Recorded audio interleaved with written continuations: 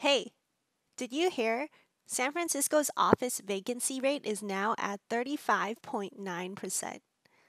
Alongside homelessness and housing, the city's residents have seen a continual increase in vacant office spaces over the past few years. This exodus is partially due to the ability of tech employees to work remotely, thus cost saving, and also due to concerns over homelessness, crime, and public safety in the city. CBRE, a real estate company, projected that the city will continue to experience occupancy losses until the middle of 2024, before stabilizing as economic conditions improve and interest rates decline. On the other hand, there's been positive news, where many AI companies like OpenAI and Anthropic have signed contracts and will occupy the city's open offices.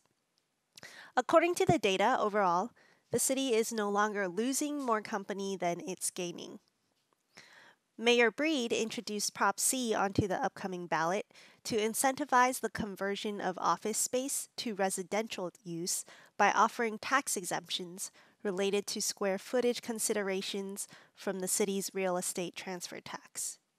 Your view on the costs and benefits of Prop C will depend on your view of the housing and office markets.